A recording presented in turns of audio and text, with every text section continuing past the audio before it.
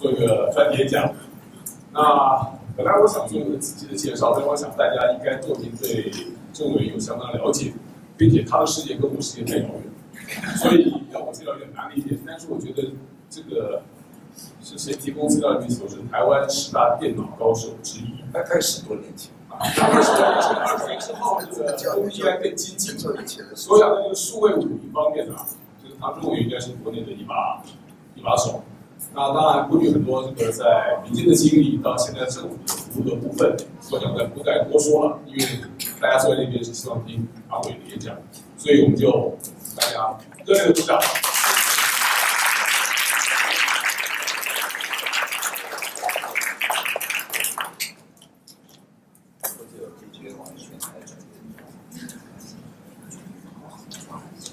首先，刚刚有人举一个荧幕，现在有创意，那我也来举一个。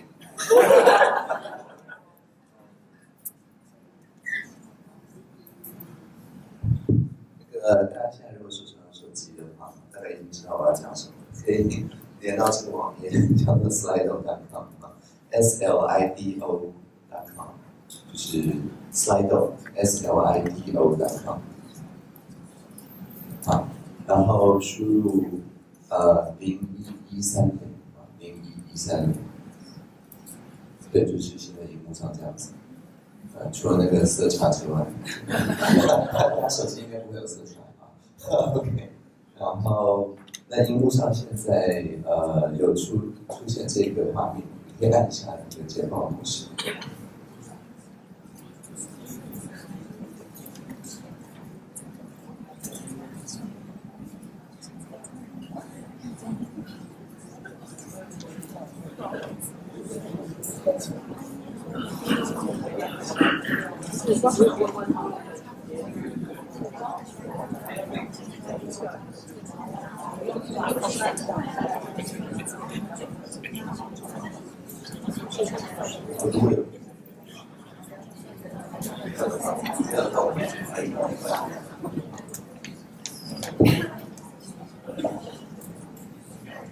好，那高兴来这边，那先讲一下哈，就是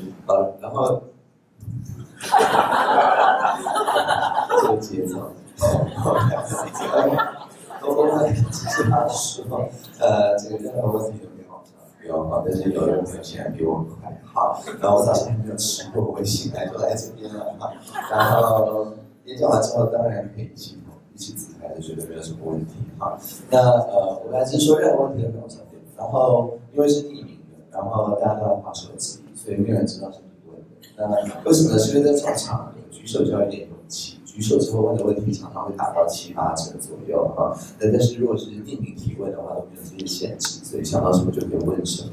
然后呢，如果你看到别人的问题，你也想问，只要按赞就可以了，因为按赞是比较快的。而且我也了解1个小时的演讲，大概到第40分钟，大家就会想要拿手机出来找某个东西按赞的冲动哈，就出现。那所以我们就帮大家这个找一些可以按赞的方法啊，就是你可以赞别人的问题，那赞的数量越高，它放在越上面。那如果你现在还没有进来slide的话，扫QR码也是一样的一件事情。然后呢，那最高票的像现在这个12票的，这个会浮到上面。那最新的问题会跑到最底下。好，那所以这个就是随时都可以追问，或把这边当做聊天室或者怎么样都可以哈。然后如果大家看到上面有一些比较无厘头的，就属于正常的那样释放，请不要这个太多在意。我其实没有剪报，我只是完全透过这个对话方式，让我比较了解到说，就是国会的朋友们在意什么事情，然后关注什么样子的事情，然后我们可以聊聊天。其实全部都这样而已。那如果有人竟然就是非常有勇气愿意举手的话，那举手的那个优先顺序永远高过 Slido 的，所以随时都欢迎举手，做一个很实际的这个对话。当然我也知道这不是总是很容易，所以都很欢迎用 Slido 来提问。那所以最后可以一起自拍，然后但是因为我接下来还要赶去那个孔总社创中心的一个会议，所以我可能就是做中介，然后呢反过来这样子自拍，大概不会有这个太多一一自拍的时间，然后也是先跟大家道歉。OK， 好，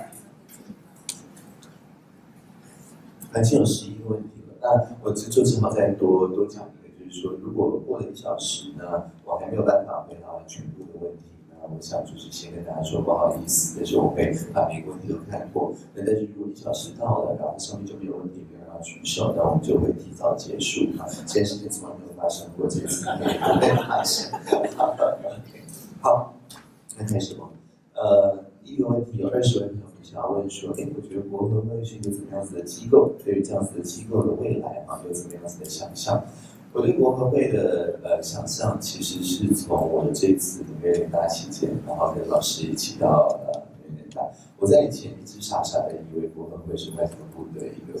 就是一个部门。就是好像什么外交部业务研究会啊、外交部什么会啊、什么会啊这样子，北美会啊什么之类的。但后来发现好像不是，因为我们会有自己的全公司的行号，所以理论上是可以独立作业的。但是确实以前想到国合会就想到外交部，好像很少有除了外交部之外别的想象，这是一个嘛。那另外一个是说因为之前我在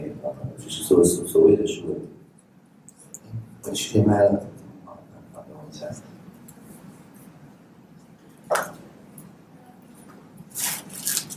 那我们切换一下，不一定会看，但是我们再切回去。这个色差真是美妙的，我们还是切回去。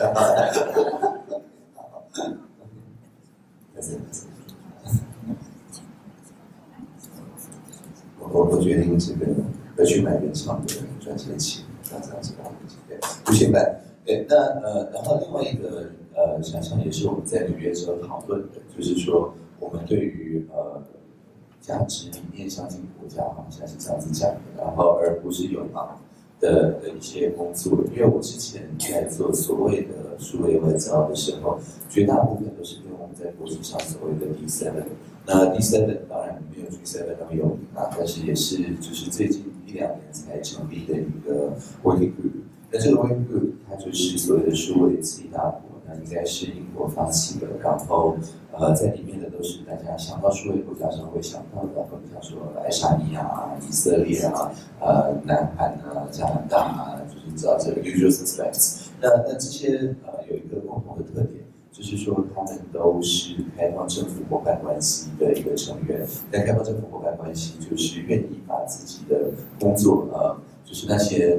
不怕人知道，只怕人不知道的工作，用开放资料的方式，用透明的方式，不怕甚至国境之外的人知道，或者是说我们在分享说我们的这些基本资料的时候，也不怕国境之外的人利用。但是比较是把网络当作是一个地方，但是没有特别有国界的这个限制的这样子一种想法。那所以 D7 就是 OGP 里面特别好像有一个小组是说，那我们不只是我们的资料或者我们的程序或者我们的资讯要彼此共享，我们甚至是连这些程式码，就是说我们每天在跑的这些公文系统公语系统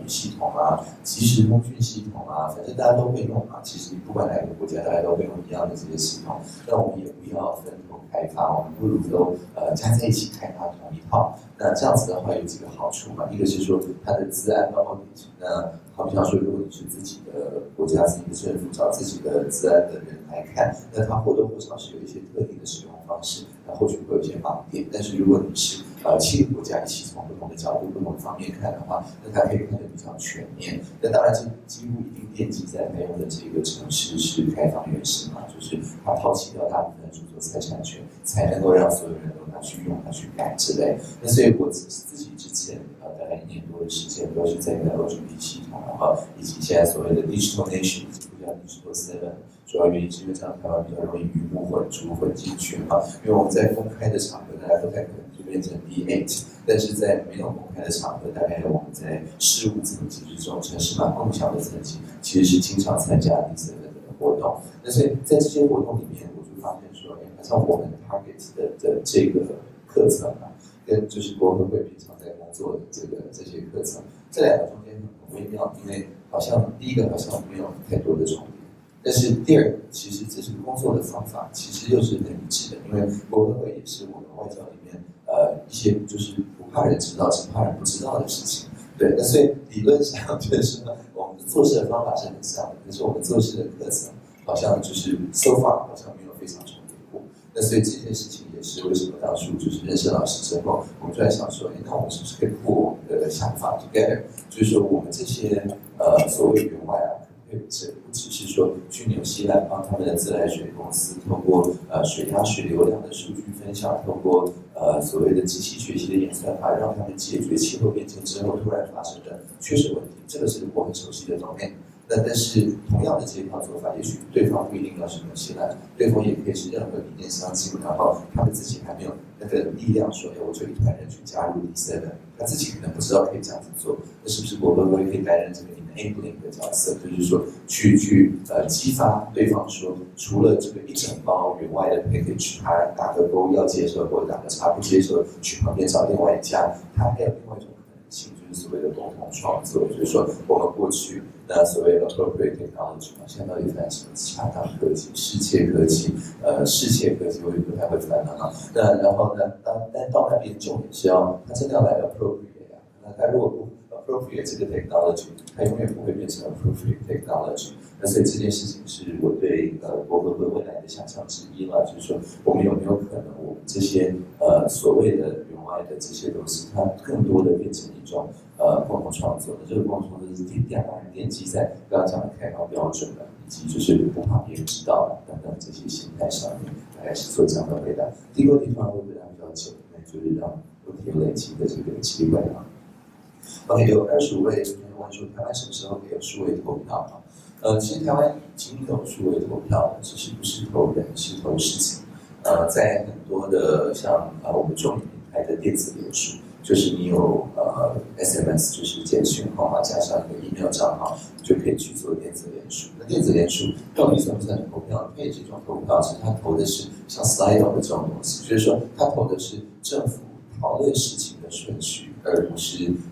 人嘛，对不对？那或者是说，像大家可能有参加过参与式预算，参与式预算到最后也是会投票的，但是他投票是说，市政府拨给参与式预算或者是议员拨给参与式预算的钱，他要按照什么优先顺序放在这些市民提案上，所以他投的是钱的分配顺序，他投的也不是人。那这个部分也是已经有电子投票的系统了，所以台湾并不是没有电子投票，台湾只是没有投人的电子投票而已。那为什么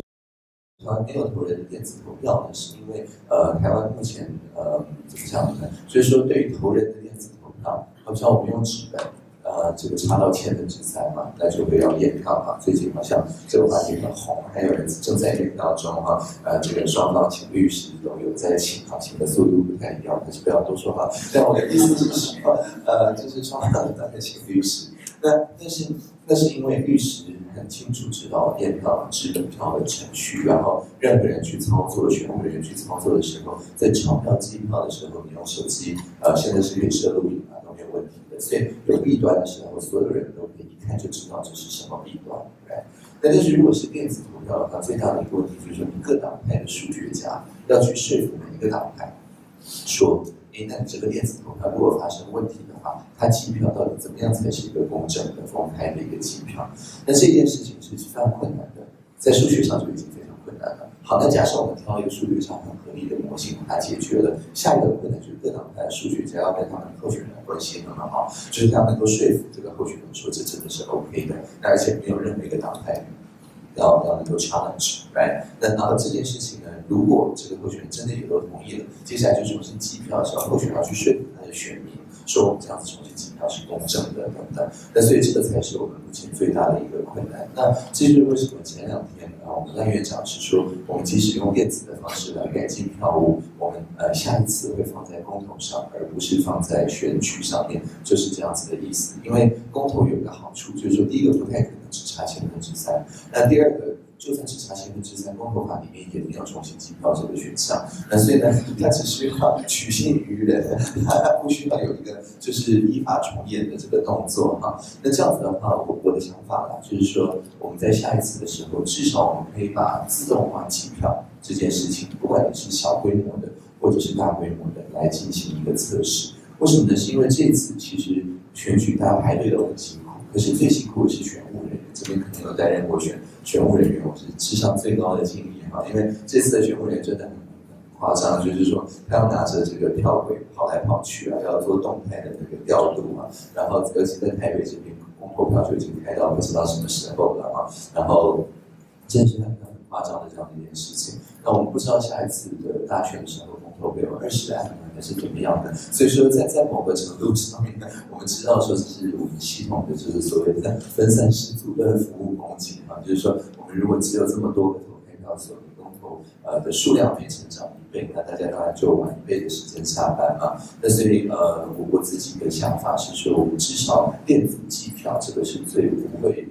有问题的，就是好比像说有点像是大家填答的时候，不是领个15张或者是今年是10张嘛，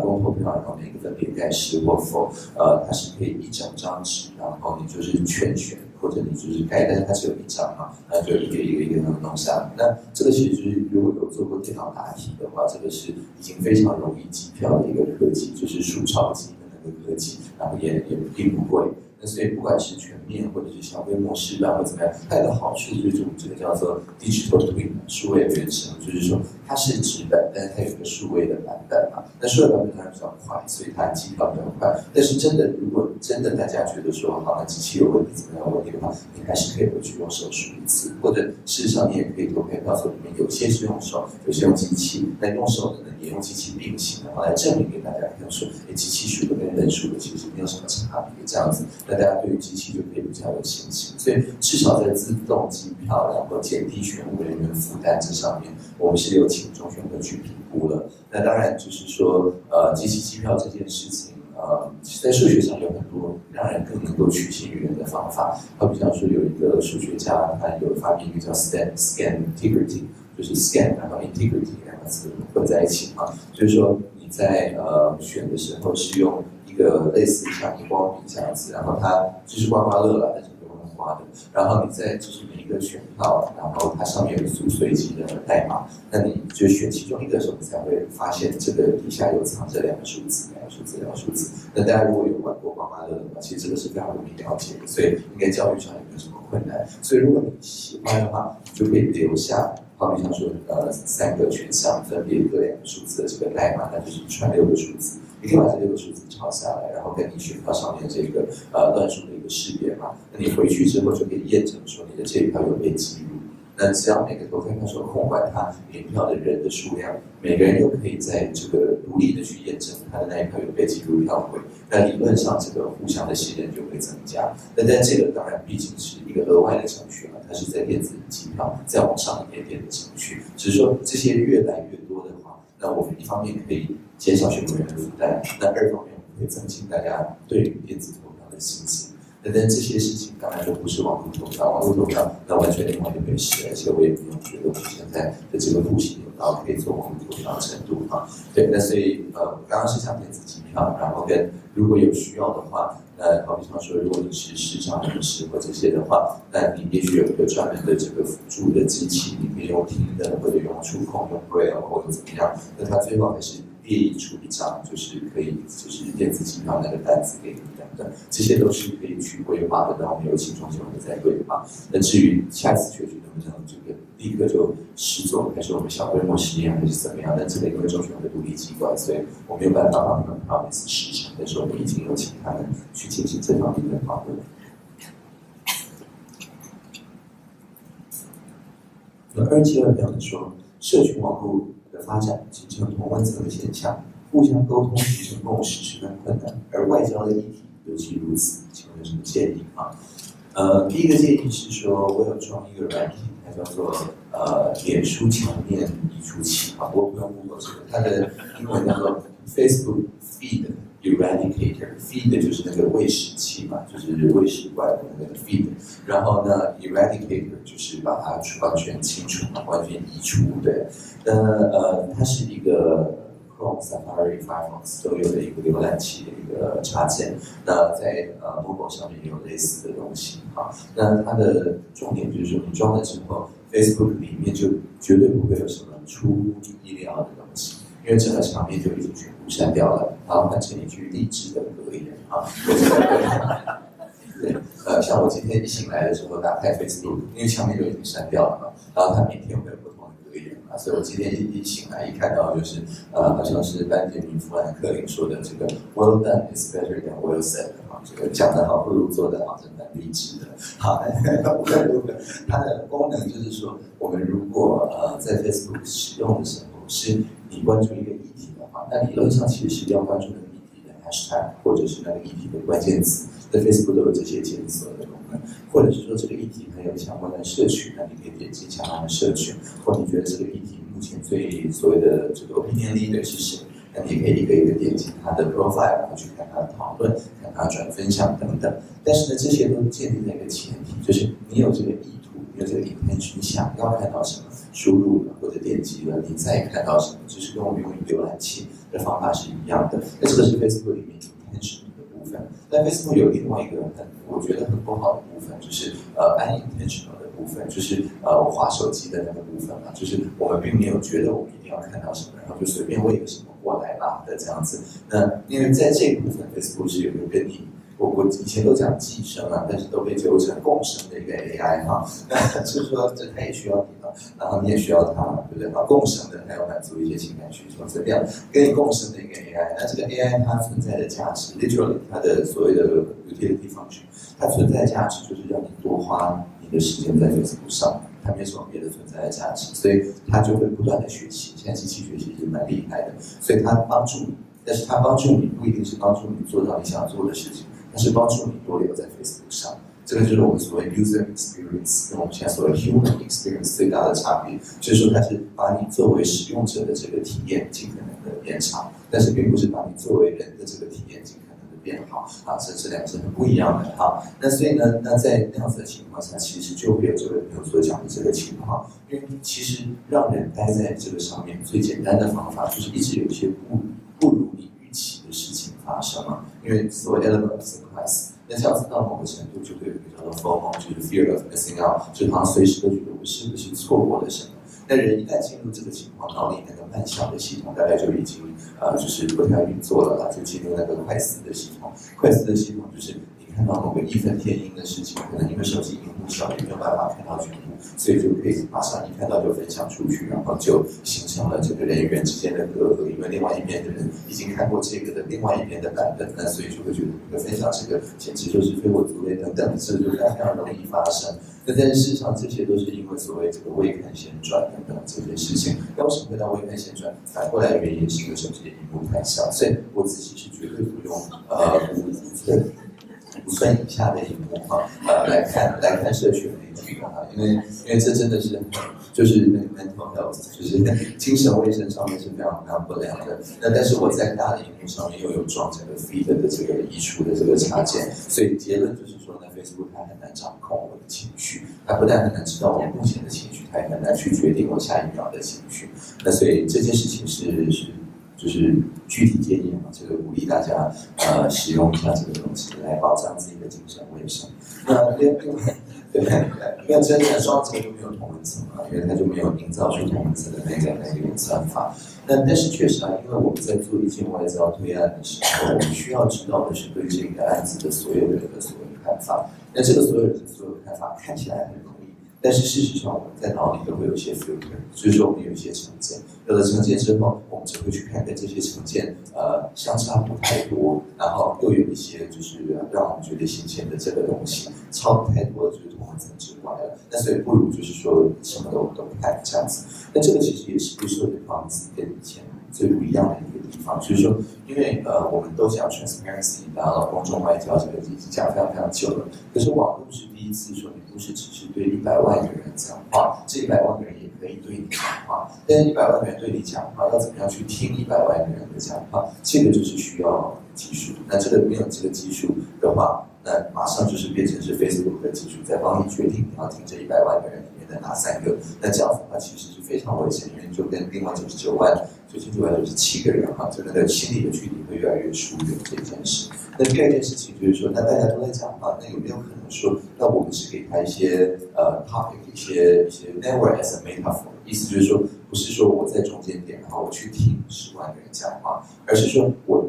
抛出一些梗，然后就说 hashtag。那这些 hashtag 呢，这10万个人自己就可以组织起来，也不需要我了。那 hashtag 一个好的 hashtag 它有大概3个要素，我们所谓 ACE 要素哈。A 就是 actionable， 你一看到你马上就觉得说我能做一点什么事情。好比像说像史上最成功的 hashtag 之一叫做 Me Too， 应该有人听过这个 hashtag。那Me Too 它的一个特色就是说，你看到就可以想说对 Me Too。好，那所以你不管按个赞，或者你发一则什么，然后 Me Too， 或者是你这个 share， 然后说 Me Too， 这个把它整在一起，啊什么之类的，那它都有一个 actionable 这个概念。那在这个 action 呢，它不能只是 private action， 那它必须要是 social action， 所以 actionable 这个就是 connected， 就是你在做这个 action 的时候，虽然它只花你5秒钟、10秒钟的时间，但是你不怕让人知道。像 Me Too 就是一个很好的一个例子，因为他一开始的发起人是谁，其实也已经没有人记得了嘛，对不对？大家没有人记得 Me Too 发起人是谁，就像没有人知道比特币的发起人是谁一样。但是呢，大家都有一种越多人加入，这个运动就会越强的这样一个概念，这叫 level effect，increasing return。所以说，它 connected 的意思就是说，每个人心里都有一个，那我只要尽自己的一份力，这个运动就会越强的感觉。他不需要知道它的来源是谁，他不需要去问过他的上司的同意，他更不需要去请个什么专利啊，或者授权啊，或者是什么著作权认证，它基本上是一个放下的一个东西，你可以任意的去 connect， 那这是第2步。但很多一个好的 hashtag 大概做到这2步就差不多了。但是第3个呢，真正成功，它必须 extensible。extensible 的意思就是说，它必须要能够去被混搭成当地的脉络。我就举一个例子，我们之前有推过一个概念啊，叫做G0V，那这边也有可能有朋友听过。G0V呢，它其实只是就是概念，其实全部就这3个字而已，就是我们对所有政府不满的东西，政府某些网站没有做好，某些服务没有做好，政府的这个环保署的空气品质测站太少了，然后如果你是住在中部或东部的话，那离你家太远了啊。那假设是这样子，那我们就不要去骂政府，我们就自己当政府啊。那所以意思就是说，零是政府，零是零数字的那个零啊，零是政府就是一个与一个零那个零。零是政府的概念就是说，那对每一个政府做的不好的 gov.tw 的网站，我们都可以做一个名字一模一样的，但是 O 改成零的那个网站啊。所以就是你不管你看什么政府不顺眼，你把那个 O 在浏览器里面换成零，就是做一个零的转移啊，然后你就可以按 Enter， 然后就会进入一个这个 shadow government 的网络。那然后呢，这个零是政府的一个好处就是说，第一点就不用下关键字广告，等于整个行政院或者立法院在帮你下关键字广告，因为大家都知道是 LY.gov.tw 嘛。但是当你到立法院觉得不满，把 O 换成零，那你就进入零市政府的立法院，非常非常的顺利啊。这应该也是一个共生的关系。然后呢，而且它不是寄生的关系的，因为它对政府也是有好处的。就好比方说，临时政府最早的专案之一是叫做预算视觉化。然后好的 logo 也是很重要，这个 logo 是抛弃著作权的，然后所以大家都非常非常容易认，就是 O 嘛，然后换成零的这样一个动作，所以是一个 call to action。那这个 for the action 我们只要几秒钟，那它是 connected， 因为任何人都可以去分享。那它的第一个专案叫 budget.g0v.tw， 就是把中央政府的总预算，大概500多页的 PDF 变成漂漂亮亮的方格啊、泡泡啊，等等这些图，让它就是非常亲民之外，它一下子就有一个互动的可能，就是你可以点进一个预算，然后绕着那一小笔预算，能够进行搭桥，然后进行讨论，而不是泛泛的说政府在乱花钱或政府用帮什么之类的，而是说你可以对你关心的那一笔去进行讨论。那为什么我说G0V是一个很成功的 hashtag 呢？因为2个礼拜前，我才参加了那个意大利G0V的开幕仪式。所以说 G0V.tw 其实对 G0V 这3个字是没有著作权，也没有专利权，也没有商标权的。所以任何人就是像是现在意大利的一些朋友，他就注册了G0V.it。所以如果你跑去G0V.it， 你现在会看到就是意大利的预算的视觉化，然后也可以彼此互相这个切磋讨论等等。那这个呢，他发起的人呢，就是以前的就是意大利的跟我类似就是负责数位的国会议员。那但是呢，他开幕的时候呢，就请一个叫做 Jeffrey Sachs， 这边有可能有没有听过？就是我 T 恤上面的这17项联合国永续发展目标，当时的主要的设计者之一嘛，他是 UNSDSM 嘛的 director。那 Sachs 就跑来这个意大利帮G0V意大利站台不是G0V 站台，帮G0V意大利站台，然后说台湾传出来的这个概念，他觉得现在是民主最需要的公共建设，因为它把就事论事这件事情，从大家觉得很无聊的事情，变成一件很酷的事情。那如果大家都觉得就事论事很无聊的话，那民粹主义大概就赢定了。但是如果就事论事很好玩的话，那民粹主义可能还可以 keep in check。那确实啊，因为在台湾居里民是抛弃掉著作权的，所以就从2014年底的就是台北市长开始，2015年参与预算的时候就已经把预算视觉化变成台北市预算视觉化平台。那到现在大概有6个县市都采用这套系统。到2017年的时候，中央政府就一点就一点台湾也把这一整套全部都合并进来，所以当时分支出学校都合并进来，所以1300多个部会的中小型市政的计划都可以在这种平台上面找到，然后直接就跟金门大桥承办人开始一场公开的讨论。那这对承办人非常有好处，因为以前他都是接40通电话，每一通都不知道前面39个人已经问过一样的问题，那他还要这个把所有的资料再重新背出来一次，非常的烦。那我们的概念就是说，我们不是推动数位科技，我们不是让人民节省2小时，但是让公务人员增加3小时的时间，这个是不永续的，而是说双方都要节省时间。所以现在公务员就可以就事论事的回应，那他回应的过程都在就是网络上，那下次过去就自己找到了，这个时候人民就可以自己跟自己连接。所以我们透过数位平台让自己跟自己连接，然后像GDP的预算视觉化以及GDP的所有的专案一样，都抛弃掉大部分的著作财产权。所以意思就是说，下一次具有立场改版的时候，是不是都不用做把 GDP 合并进来就可以了？所以我们到任何一个地方就传出那个地方的人注册了 GDP 点什么。所以我在上次去梵蒂冈的时候，促成了 GDP 点 IT 嘛，然后我刚从加拿大回来，他们才刚在做 GDP 点 CA 啊，然后之类的。所以就是说 GDP 这个概念，它是已经传到各地啊，纽约啊等等都有 GDP 的所谓的 node 或者 charter。可是呢，说真的，他们也没有缴会费，也不需要经过什么合议程序。但是他从来没有问过台湾这群人哈，他基本上就觉得这个东西很酷，又没有著作权，我就拿来用啊。那所以就是说，这种完全抛弃掉著作权或者商标权的这样子一种概念，虽然很 radical，但是它是决定一个概念，只是在某一个地区适合传播的一个梗，到它是跨地区可以传播的梗最重要的一个差别。因为这样子呢，你才能够让在地的 appropriate 这个概念进去。那所以这个也是一个打破同文层的建议啦，就是说，因为如果同文层它有不同的文化脉络的话，大概也只有靠这样子的方式才比较容易去打破。好。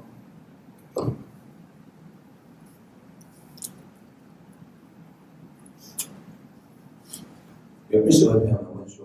台湾长期没有什么国际参与空间，造成国人对国际开发合作没有概念。亲友对我的工作看法就是学小朋友，要国撒小朋友。那请问4个小朋友，请问这个4个小朋友看地球对他的思考。那请问有没有什么方式可以让国人对国合会及国际官方援助有正确的认识啊？首先就是说，所有的推荐大概都不是就是无中生有了，它一定都是之前有过某些案例嘛，然后大家就记得那些案例，就好像浏览器，你看过一个网站，它会有一个快取嘛，但是这个网站可能更新了，但是它的快取设定没有设定好，所以你以后看到这个网站的时候还是在旧版本，但是这个网站其实已经更新到新版了，或者是上就是没有连线到网络上，那它一直把离线版本这个就是快取的版本秀出来的是。可能就觉得说，我好像有连起来嘛，但是事实上已经不知道世界已经不一样了。所以，我想第一个是说，我们没有办法改变人的就是既定观念，这个是大概不太可能的。但是我们可以改变人的感受，就是我们可以改变人，让人觉得说，原来也可以这样子，就是有一个造成一个新奇的、有趣的一个感受。在这个有趣的感受底下，它脑里的快取会暂时被清除。那就好像我们在看一个很不错的戏剧或电影的时候，会有 suspension of disbelief， 就是说我会暂时忘记这只是一片而为的引用而已。那这件事情你把它诱导到这个心态的时候，他自己就可以去重新整理了。那当然重新整理回来的不一定是你想要给他讯息，那总比他脑里那个旧的讯息要来得好。所以就是说我这边想要讲的是说，我们不如就是不要去澄清旧的，因为你澄清旧的，你只是把已经认识旧的告诉他说以前真的是这样，而且他不一定有那个心态去接受新的状况，而且还顺带把根本不记得以前是这样子的朋友再重新提醒他们以前是这样嘛，这个好像没有什么太大的好处，所以不如就是说完全就是把它想成是说，那我就改变感受就好了。那其实我们在就是国际上面办非常多的所谓的黑客松，那黑客松其实重点并不是他阐述了什么，阐述什么完全不是重点。我去梵蒂冈的时候，他们办2天的黑客松，那这2天他们把全世界各国朋友聚过来，去讨论什么难民怎么解决啊，或者是 interfaith dialogue， 宗派信仰之间怎么样彼此对话。那如果有人觉得2天就可以解决这个问题嘛，这个以永续发展目标，这个可能就不需要2030了嘛，可能3天就可以实现了嘛。当然不可能2天解决这些结构性问题，但它的目的是把各式各样不同的国家、不同的背景、不同的文化的人，有一些台湾人在那边，然后呢，大家吃这个蛮好吃的食物，然后在一个这个很舒服的氛围，然后在这个就是天主教教廷的那个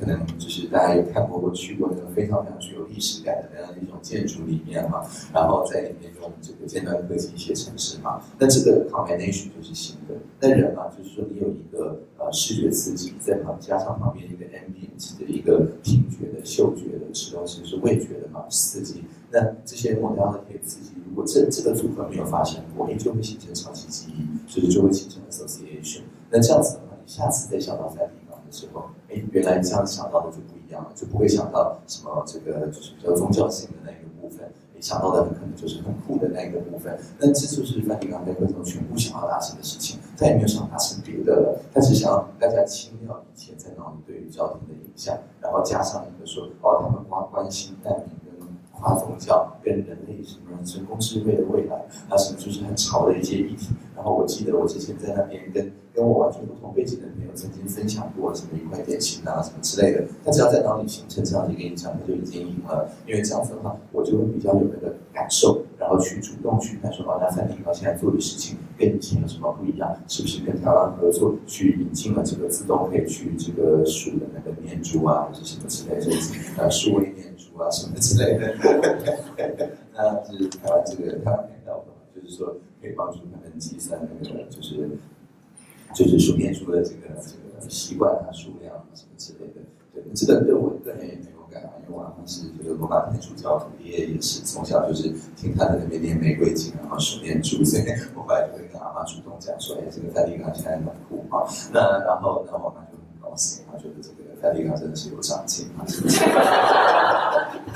就是说你们可以看到是这个 actionable connected extensible 这个原则哈，在这边表露无遗。所以这个只是拿梵蒂冈当一个例子，而且大家很容易自己这个把它就是推广这个想法。那在政府部门工作跟私部门合作哈，最大的差异、最大的困难是什么？当然我们现在我自己的工作其实99%都在社会部门啊，就是以前叫第3部门，但是现在因为这个 sector 越来越大，有的地方已经排名第2了，所以我们也不知道要不要叫第3部门，所以现在我都是叫社会部门。各位就是请用自己的习惯。社会部门它当然它是有公部门的，就是公共利益的这个部分，但是又不像公部门要照顾到所有的公共利益，它只要照顾到公共利益就可以。那它有点像私部门，就是说你的加入跟退出的这件事情是比较灵活、比较自由的。但是它又没有像私部门的，好像什么工作都一定要对价。有对价很好，没有对价的就是捐助嘛。对，那所以社会部门是蛮灵活、蛮有弹性的。但是从社会部门的角度来看，其实我们就有一点像是在公部门跟外国的公部门之间，私部门跟外国的私部门之间，好像有一个缓冲的那个感觉哈。那如果不太喜欢缓冲这个比喻，我常用那个拉格朗日点的那个比喻，就是地球跟月球中间有3个点，那这3个点上面引力是一样大的，就是在地球跟月球正中间，那在离月球近一点，离月球重力少一点，那这个地方你是可以就是不花什么力气就待在它们2个中间，那或者是正三角形。没有正三角，有一点点偏正三角形的那2个顶点，那边更是你什么力气都不用花，就可以待在这2个部门的中间。那为什么我用这样子的比喻呢？原因就是说，我们做社会部门的工作，它一方面它可以调和所谓的 trade off， 就是公部门跟私部门中间有一些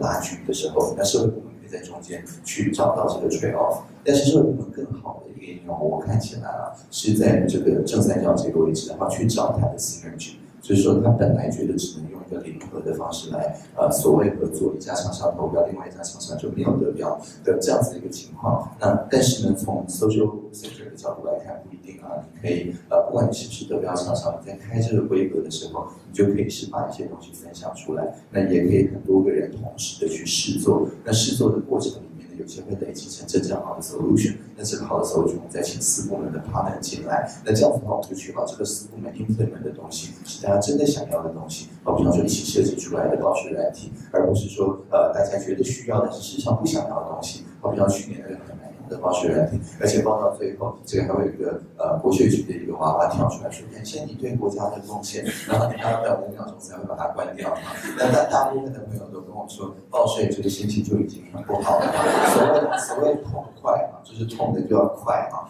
但是你这个中间有任何 delay 都是就是很糟糕的。但尤其是如果你前面已经有一些 delay 了，你最后还跳出一个这个说5秒钟感谢你对国家的贡献，你在任何其他的时候会觉得说这个设计不错，设计很可爱，但是这个时候就只有一种他在嘲笑你的感觉。但是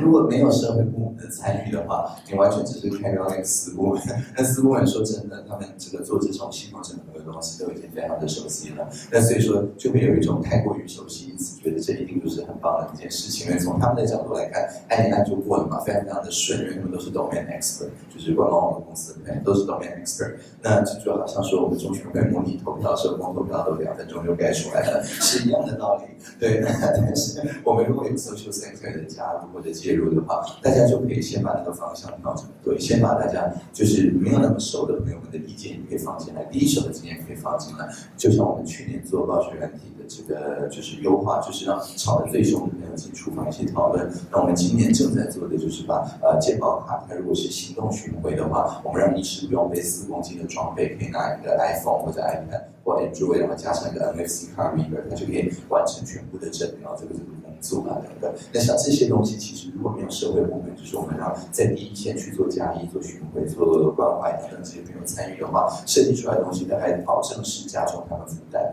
而且如果这个东西坏到一个程度，那他就要用本来的纸本并行哈，那就不是加重他们负担，是加倍他们的负担。那这种事情也屡见不鲜。所以我觉得最大的差异就是说，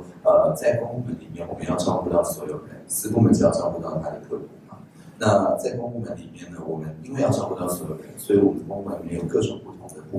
会有不同的局处，每个代表某些人的一些价值，这些价值都非常重要，我们都必须要去做调和。那在4部门，他只需要就他接到的这一个案子去进行就是实作，他不太需要去进行调和。那社会部门，我觉得就是有点是综合2个的中间啊，就是说一方面我们是能够做调和的，调和也许17个里面2个价值。或3个价值，我们不太可能像公部门一样一定要一次调和17个价值。但是呢，我们至少把第17项做好一点嘛，就是说我们可以去把跨部门的、跨国际的这个合作把它做好，这是第一个。那第二个就是说，那在我们实作的时候，我们也可以因为这样子的关系，我们去听到各方利益关系人的经验，而不需要像4部门一样，你的 spec 怎么写呢？它大概就是做到刚刚好那么多。那它只是在效率上或功能上或技术上去做提升，这都非常好。但是在listening，就是倾听的这件事情上面，社会部门是可以去让公部门的这个倾听的职能，我觉得还可以再做发挥的。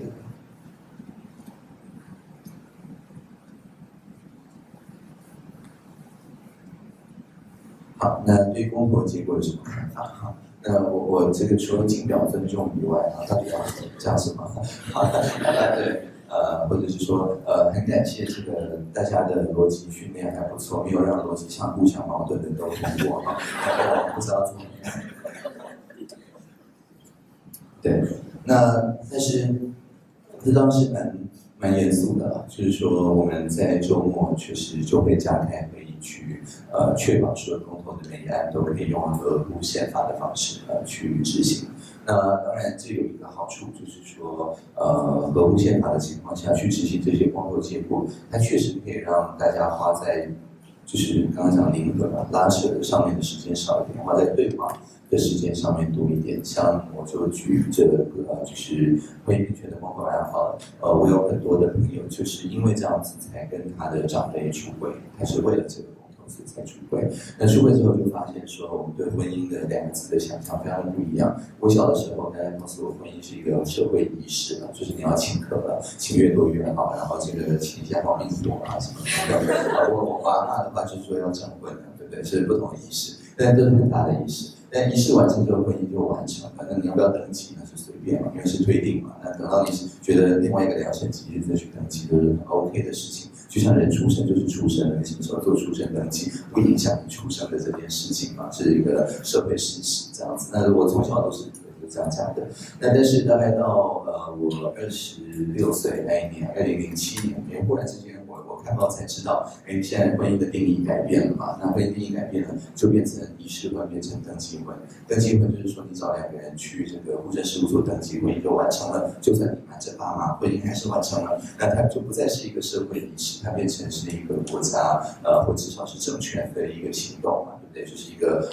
governance 的一个 registration。但是这个其实跟我从小被教的是完全不一样。不过当时我才26岁了，所以脑袋转换还蛮快的，所以我很快就接受了这个婚姻型的定义。但事实上这是有点概念抽换的一个概念，完全不同的东西，但用同样的字，就是所谓的同名仪式啊，去描述它。那这个时候，我觉得很多朋友就发现说，当他跟长辈开始沟通婚姻2个字的时候，就发现说我们都在讲婚姻，在讲完全不同的事情。对长辈来讲是一个社会性的一个行为，那社会性的行为当然不是透过法律来定义，但是对在比我小的朋友，那非常自然的，它就是一个就是法律上面定义的一个行动。那这样子当然法律它的定义就改变了嘛，因为它是一个纯粹由法律所定义的东西。所以像这样的对话，我觉得有空间发生是一件非常好的事情。那当然它发生的速度啊，它发生的这个深化的渗透的彼此能够互相说服的能力啊，等等，我想这个都需要演练了。毕竟我们不是像瑞士那样子一年考好几次公投已经是就是生活的一部分的那样子一个地方啊。但是我觉得，如果要做 nation building 嘛，这个还是一个方面。那外国有人总会问我们说有什么经验可以分享？我们常常只会说 ICT， 那这种回答更有内涵哈，如何来改善哈？那这个我们可以说，就是 T 恤上的这个永续发展目标当然很高的。那其实你想要说 ICT 哈，也这个推荐一下，可以用杜威17经纬编码，就是永续发展目标的编码。那像大家问我 Digital Ministry 在做什么啊？我都是说我在做17.18、17.17跟17.6。好，那所以这个如果做永续发展，听到这3个数字说原来你在做这个啊，这样就好了。但如果不是在做永续发展呢，至少你有很漂亮的 icon 可以看，不用写话，而且看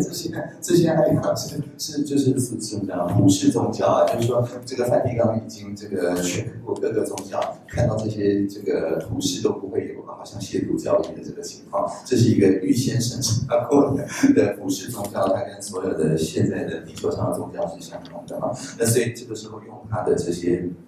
教义问答哈，来这个回答就是非常好的，因为像17、18他讲的就是说，不管是民间搜集的空气品质资料，政府搜集的，私部门搜集的，我们要透过像分散市场的这种技术、高速运算的技术等等，去取得这些资料中的对接跟公信力。这个听起来就非常的高大上，而且台湾有在做，就是民生公共物联网，我们 Collective Intelligence CI， 然后TAIWAN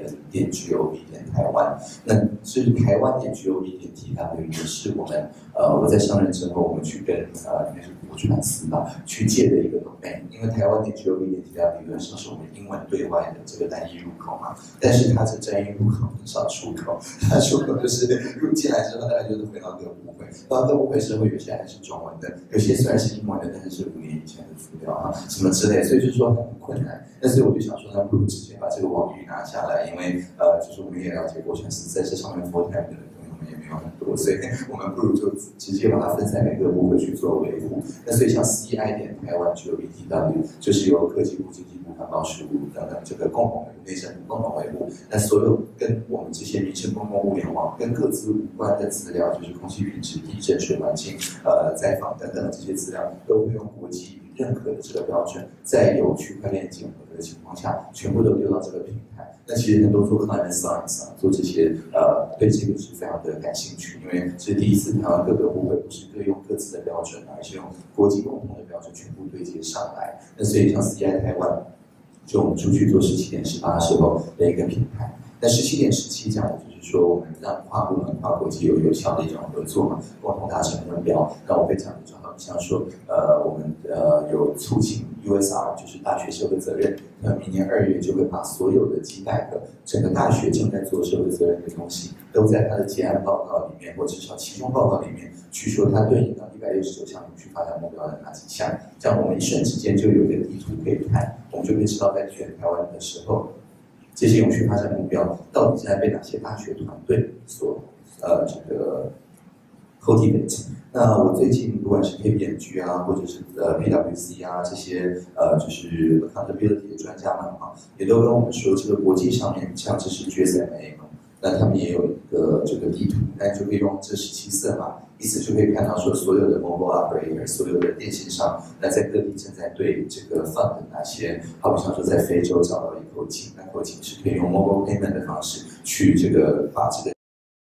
的维运费用平均的正确的分摊到使用者身上之类的，虽然很小的，但是可能对非洲那边是没有用的这样子一个案例。但本来大概没有人听到这个案例，是觉得是跟永续发展目标一下就讲出这个相关，但是因为它做这个地图，你一点进去，它就可以马上跳出永续发展目标，所以我们自己的 CSR 在这些就是会计师事务所的协助之下，我们也会在明年的公司治理，就是新公司法之后的第一次就是企业社会责任报告，不强制，但是非常非常推荐他们在这个企业责任报告书里面去写说他们关心哪些 SDG 项目。那这边是 USR 和 CSR。那我们自己在公司登记的时候，现在就是公司也可以说我是社会企业。那以前社会企业是没有一个非常好的定义，尤其是叫社会目的或环境目的，这个也没有人知道，那好像都是自己讲了算。但是我们现在是说，你可以在章程揭露，那揭露的时候，然后我们这个经济这边登记，也有200多家登记了。登记的时候，他就要勾说他是做 SDG 的哪些项目，所以至少有社会使命的企业，不一定全部都是社会使命的那种企业。我们在接下来不一定还要上市，我们也会有一个社企的这个SDG 的地图的对应。那我们把这几张地图好像图层一样叠起来，我们就可以之后在 si.taiwan.gov.taiwan， 就是 social innovation.taiwan.gov.taiwan， 未来就会有这样子一个很大的地图来告诉国际友人说，我们在做 SDG 的 cross-sectoral partnership 跨部门合作上面，我们有哪些资源啊？所以我们明年5月会办一个公开发表会。那明年5月是母亲节的时候，会办在高雄。那在17.6呢，就是所谓的 open innovation， 就是我们会强调我们所开发所有这些东西都没有著作权、专利权上面的疑虑。如果即使有专利，它会是 fair license； 即使是有著作权，它是用 open source 或者 Creative Commons 的授权。这样子的话，意思就是说，各国拿来之后，它就是真的是分享，因为他们就可以自己拿去长成随便他们想要的什么样子，而不是说好像是一种 colonize。因为他们其实常常最怕的就是说，就是未来就必须要不断仰赖你的人，而没有办法让我的人能够配合到一个这样子的系统。当然，其实国合会最近在这方面其实做得相当好，但是当你在讲 SET 的时候，大家不会想到这个，你要讲的是就是所谓的 open innovation， 或者是至少是 open digital。或者 digital social innovation， 这个有各种各样的讲法了，但是至少就是不能只讲 SET 嘛 ，SET 大家想到就比较是造桥铺路的高速公路，而不是上面跑的这个东西，不是 traffic 啦。那在我们现在事实上在 enable 对方的是 traffic。有20位朋友会说，我们的国际友邦有哪些共同性的潜在数位发展需求，可以优先介入的点或者是方法是什么？我国的国际友邦，我们最熟的是梵蒂冈，可是梵蒂冈跟大家都不一样。我来梵蒂冈的经验，这个推几集啊，这个绝对没有好处，所以我这个要先讲在前面。那其他的话，我都是比较侧面的了解啦，就是我有跟应该是圣卢奇啊，然后圣宾塞格兰蒂斯，然后反正那一区的是比较有接触，因为区域纽约的关系。但是Pacific Island 这边就是他们有来，好像有一种就是中美联合训练，就是他们未来可能会掌权的这个年轻人们的这种program 里面，我是有跟他们做过一些分享，跟那个会面非常的短暂，大概2小时而已，所以我其实没有累积非常非常多的印象。那我这个人是不知道就会说不知道，但是我听起来吧，就是说。第一个是说，他们对于 Internet 的 exchange point， 就是对于网际网络到底对外交换要做什么，在对外交换的这件事情上面，有哪些对他们的治理有帮助的东西？我觉得这个 concept 好像就是还没有像在台湾，我是因为我还记得我从小到12岁，当时是用台大的网络 Internet 连上 Internet，13岁的时候就是中华电信了 HNTP， 然后后来变成 MS1 但是在就是这个时候，我接到一个很明确的讯息，就是我们现在会叫宽频人权啊，当时不叫宽频人权，但是意思就是一样，就是不经济地区的上网权啊，但意思是一样，就是说不管你在台湾的任何一个地方，我们都应该要跟别的地方有差不多的上网速度，不然的话就是 leave somebody behind， 那台湾是不会 leave anybody behind。那这个是我从小就接受到的灌输的一个训练啊，所以我就以为说这个全世界都这样，后来发现全世界很少这样子的，可能我们只有 geography 才可以这样子讲。那但是我们的友邦其实我看起来就是说，这是一个潜在的需求，就是如果他们能够了解到说，网络是有两段的，一段是在 Internet Exchange Point 以前的，就是我们叫做国内网络的部分，一段是 XRP 后面的，就是国外交换的部分。那大部分的人想到网际网络，大概都已经想到国外交换，那马上就会开始冒出很多疑虑，就是说，那我们的政府的运作，我们放在微软的主机，放在云端的主机，放在什么的主机，我们这边又没有很多的很好的加密的数学家来跟我们保证它的安全，那这样子真的好吗？那个我们地方这么小，人家来设资料中心，那是不可能的事情，等等，对外交换会有一些疑虑，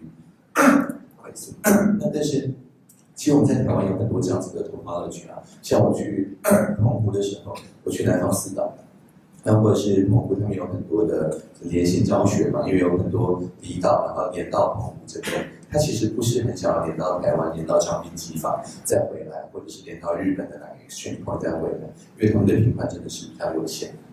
那我们就引入很多这种就是我们叫做比较像是区域网络的一些工作，就是它可以直接透过点对点的方式，它在澎湖以及它旁边就已经可以开始做一些双视教学啊、连线教学啊等等这些工作，它不需要绕一大圈然后再回来。但这件事情对于我们，就是我因为从很小就开始做 Internet topology， 对我是好像是尝试。但是我发现，对于大部分我们友邦的 ICT 部门，甚至他们 digital 的部门来讲，这个好像是不是常识，这个是他们没有想过的一件事情。所以我觉得这个我们有一个优先介入的一个方法，就是说，因为台湾真的并没有那种就是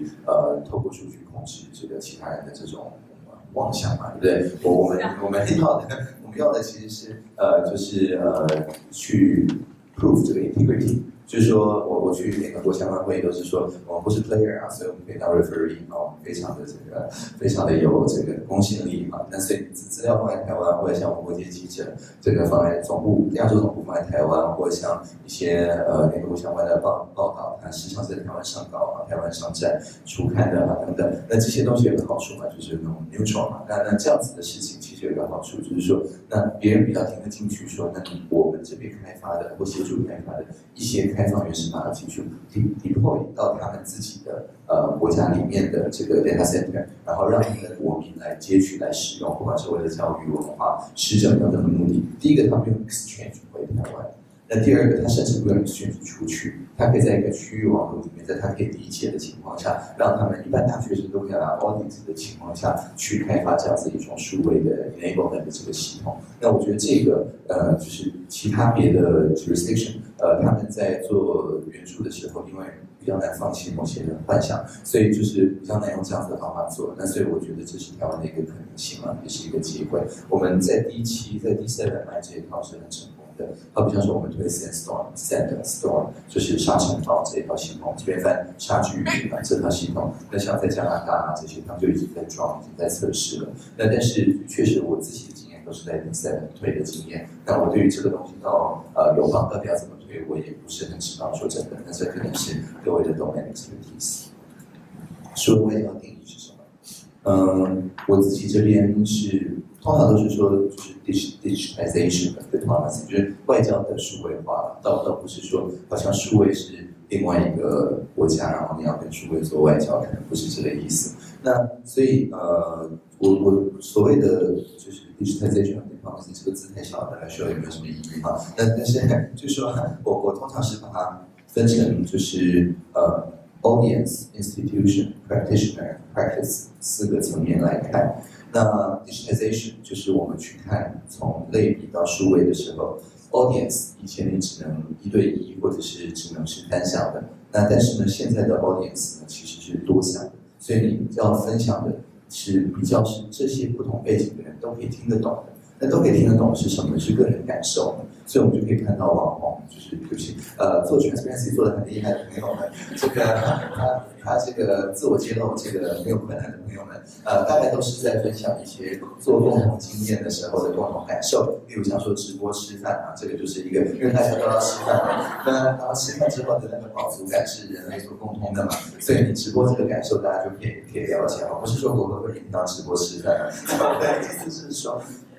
它确实是可以一次 reach 到一个你以前用这个类比方法没有办法 reach 到那么广，可是你没有办法 reach 到那么深。那你如果 reach 到那么深，你一定要诉诸共同感受。那所以这个是说外教嘛。那第二个就是说 institution， 因为 institution 以前都是找到一个头人嘛，你把那个头人搞定了，他会去搞定他的这个从众嘛。那但是现在的问题就是说，你只要有个 hashtag， 那个 hashtag 就是头人，动不动10万人就被组织起来了。然后你说我要跟 hashtag 谈 ，hashtag 不跟你谈啊，因为这不是同一个category， 就是它根本不是一个头人，它只是一个就是一个心灵的流行性的一个感冒或者是病毒或者随便什么了，反正流行的东西嘛。那心灵的流行啊，这样应该没有污名化的问题。那但是就是说你要跟一个梗对话是没有意义的嘛。那所以你要做的事情是你要去 hijack 它，就是去集结它，就是说你要去变化这个梗，然后变成自己可以用的东西。那像我们就是在台湾 Apple 上就集结了联合国去发展目标这个梗，但是因为联合国只要说你没有打那个联合国那个 mark， 它其实是抛弃掉著作权的，所以随便我们用。所以 SDG 从某个角度来看也是一个 actionable connected extensible 啊，就是说你马上就可以做点事。那做的时候呢，你心里有一个所谓规范性理念，康德讲的就是大家在心里想说2030年地球会变更好，那这样大家力量不然就会变强。虽然2030年大概他没有讲会怎么样变更好，对，所以然后第三个就是说，那它 extensible， 就是每个人都可以自己混搭之后印在 T 恤上，也不会被联合国告。那所以这件事情是很重要，就是它的 institution 是建立在这种实际的对话上，不是建立在抓3个头人，然后把这3个头人对话上。那第三个就是 practitioner， 因为 practitioner 以前都是说在一个俱乐部，然后长期的关系，那我们人跟人之间的信任才能够建立嘛。但是在网络上是所谓的 swift trust， 为什么是 swift trust 呢？你介绍一个网络讯息的时候，它是片面的，它不像是人跟人之间累积长久的关系。但人接到片面的讯息，在脑里就会组起一个格式塔，这个没有什么就会脑补，对，这样子比较好懂，就会脑补，就会补到完。就是补到完成为止嘛，对，那所以就是脑里补完计划。那在脑补的过程中，其实9%就跟做梦一样，9%都是个人的主观经验补进去的，只有那这个就是可能1%的这个梗是你做梦的时候可能外面传来什么音乐啊，或什么是外面帮你 seed 的这个东西种子啊，但是这个我们在梦里就会补这个9%的东西上去，去合理化，那不然就会醒来嘛。所以这个大家可能都有这个经验。那所以其实网络就是一个不断的这个大家无意识互相交织的这种做梦的这种概念啊，就是说你可能这个只能送一个梗出去，那大家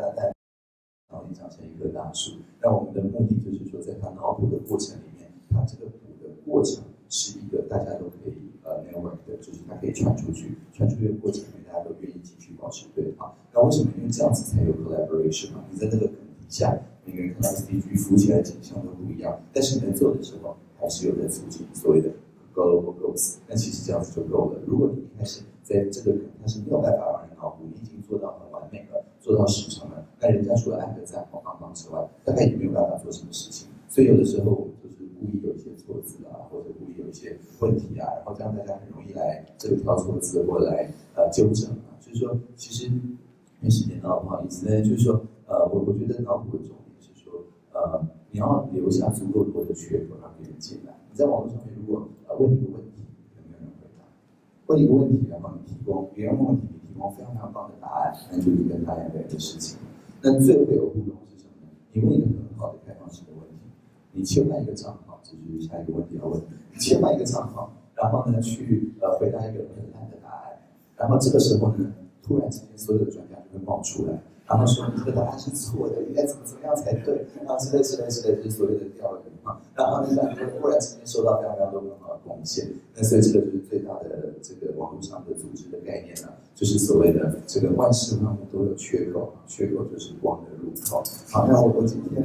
就是 there's a crack in everything 啊， That's how they like it。那对下一个问题就不好意思，不过我可以预告了，就是近期之内，这个我们罗宾陈政委很快就会有一个非常完整的论述出来了，那就敬请大家敬请期待。那今天就先到这边，谢谢大家。